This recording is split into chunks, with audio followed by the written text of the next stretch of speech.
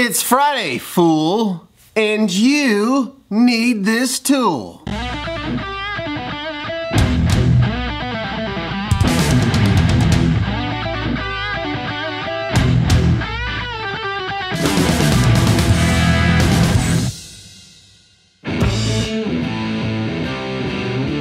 Welcome back to another glorious episode of It's Friday, fool, you need this tool.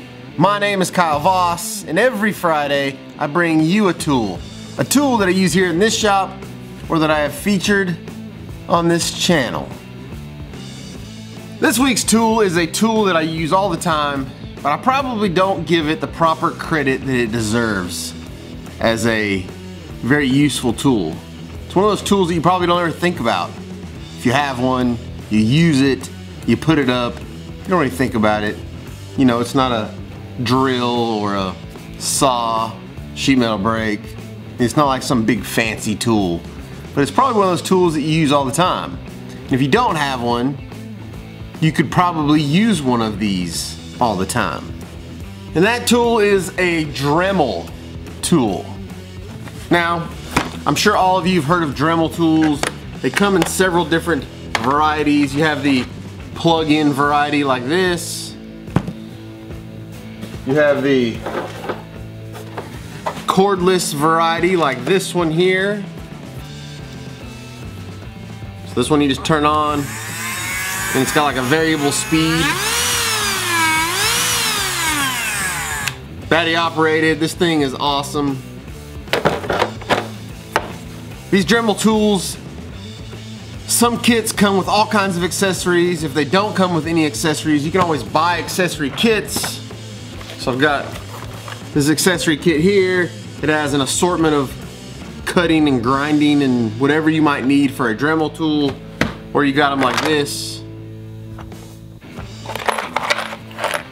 Like I said before, this is one of those tools that you probably don't think about, whether you have one or you don't, as an essential tool. But when it comes down to it, this thing can do work that really nothing else can do. When I was trying to figure out what I was going to do for this Friday's tool, I actually seen my cordless Dremel sitting in the floor by the bibster and realized that I had just used it. And what I used it for was something that none of my other tools could do. And that was cutting some little tack welds loose on the bibster. When I was trying to fit the B-pillar on that thing, I had tacked it up and it wasn't quite exactly where I wanted it. I needed to break those tacks loose, open it up and kind of grind a little bit more off and then put it back together and tack it back up. Well, could you use one of these?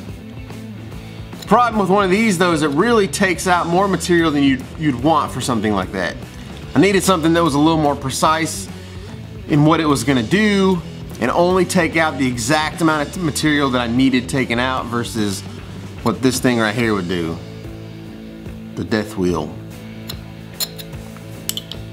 So that's where the Dremel came in.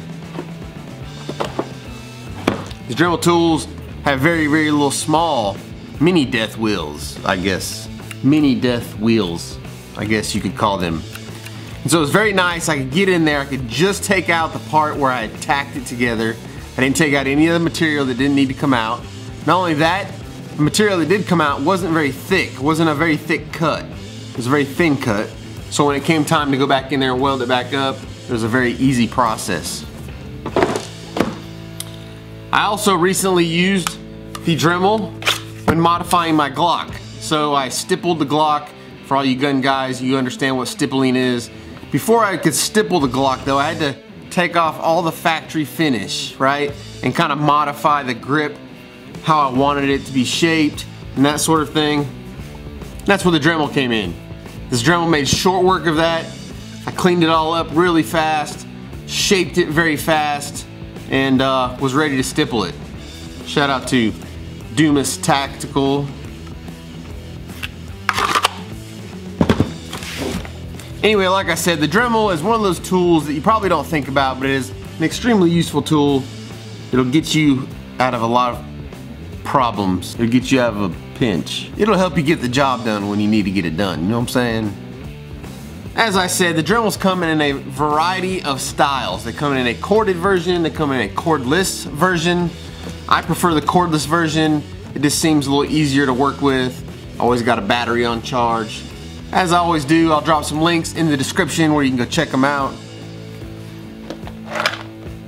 I mean, if you don't have the Dremel in your arsenal, it could come in handy.